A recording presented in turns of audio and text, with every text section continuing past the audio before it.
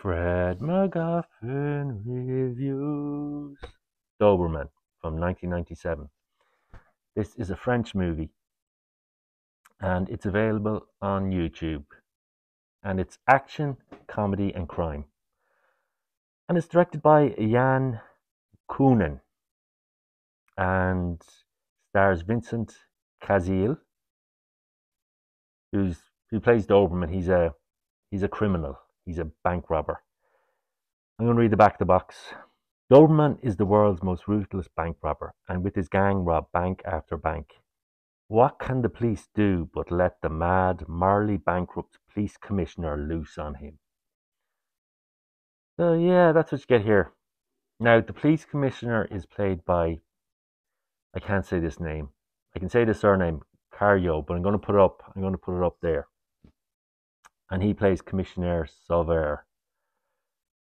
And then you have Monica Bellucci, who plays Natalie, and she's part of the bank robber gang.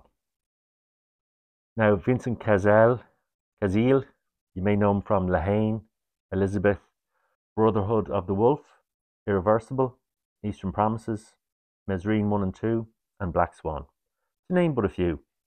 And he's not great in this. I think after La Haine, he was popular for this type of movie. Crazy criminal. But yeah, this whole movie just left me, just felt flat and very forgettable. The action wasn't great, comedy wasn't great, crime wasn't great. Now, the commissioner is played by, as I said, this guy, but he's also in Nikita, The Core, The Patriot, Bad Boys, Crying Freeman, GoldenEye, Wing Commander, and Kiss the Dragon. And between him and Vincent Cassel, they both starred in a lot of. If you needed a French actor, these were the two guys, especially in the 90s and early 2000s. These were the two guys you'd give a ring to, or you'd call. Monica Bellucci,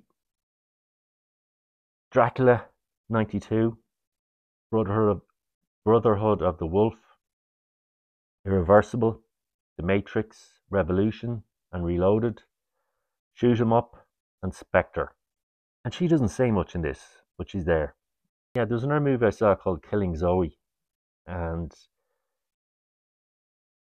was that directed by one of the writers of Pulp Fiction? Maybe it was. I'm not sure, but yeah, look, there's some cool, flashy images, some cool angles, camera angles, and doing its best to entertain. But yeah, felt a bit like Killing Zoe, just flat and forgettable. And it's a shame. There's a lot of talents, a lot of talent involved here, especially with the cast. But look, it's free on YouTube. Check it out if you want to see Vincent Cassel in an early role. And his hair extensions are mighty. I'd give this a 2 out of 5. Fred MacGuffins reviewed Doberman.